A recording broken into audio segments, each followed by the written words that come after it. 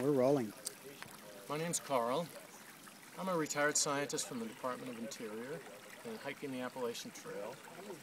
And I learned about the Lyme disease problem along the Appalachian Trail. And it encouraged me to look into it a little further and decided to do a study. I've got a number of sites, 45 actually, along the trail, from Georgia all the way to Maine. And I'm going to be collecting ticks at each location.